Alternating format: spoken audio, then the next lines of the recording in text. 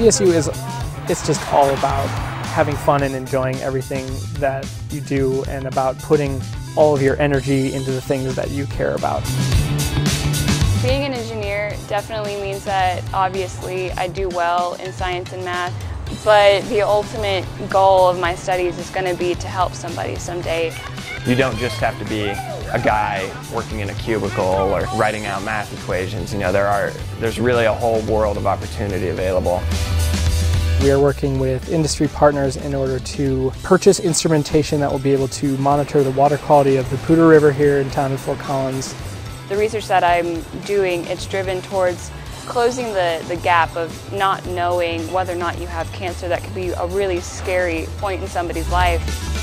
It's taking that knowledge and the things you learned about working with people, the people that you've met, the experiences that you've had, and working to be the best person that you can be. That's what being a CSU RAM is all about.